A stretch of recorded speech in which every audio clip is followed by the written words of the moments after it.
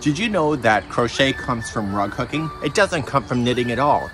When they were doing rug hooking way back in the day, they realized that they could pull the yarn through or the fabric through, and they realized that they can go back into what they just pulled through and build a chain, therefore to keep the structure and keep it very textured.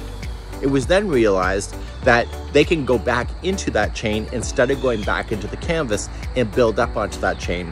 While rug hooking stays a flat surface, crochet is something different. The beginning chain is the canvas, it is the starting point, and crochet is built going in a vertical motion, therefore it's not doing it flat like rug hooking. So what'd you think? Leave me a comment. Subscribe to keep on stitching.